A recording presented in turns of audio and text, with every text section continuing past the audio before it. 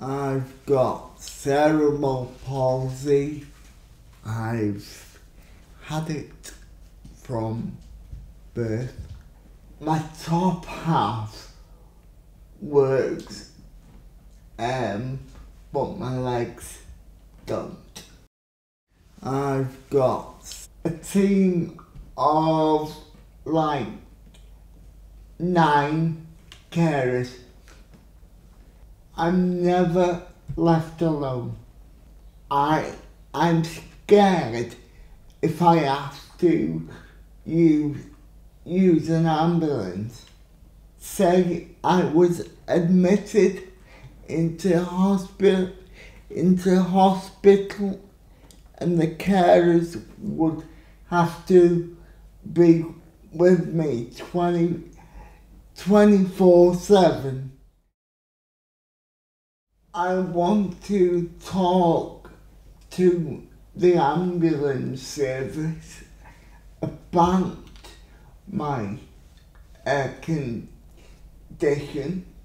and make them aware about it.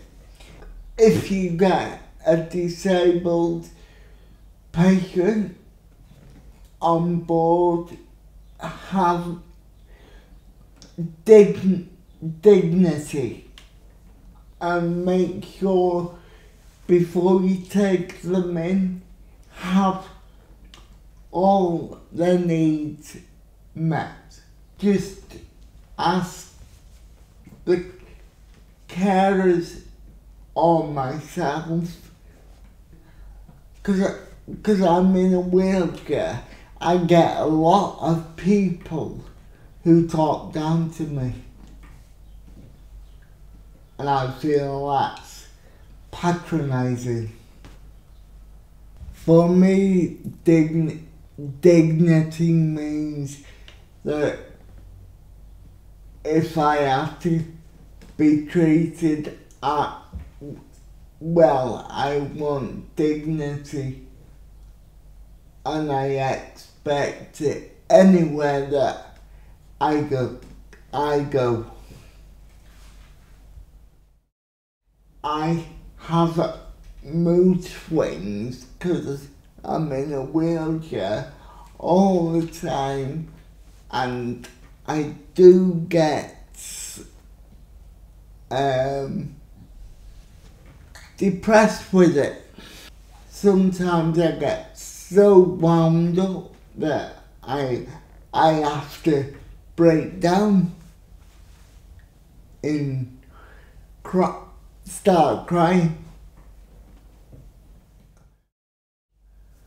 I have to go to hospital appointments, with the transport you can get from hospital, like the cars, because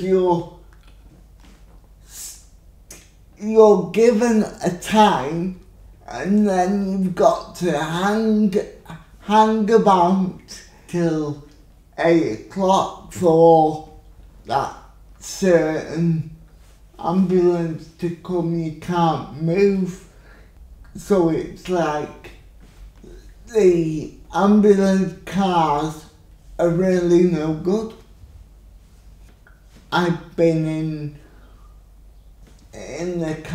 one of the cars to Bangor Hospital, and my carers cannot sit by me.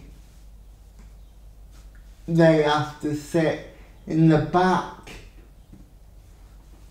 and I like my carers to sit close by me so I can talk to them. When you're talking about making new ambulances before they get on the road, get the disabled to design them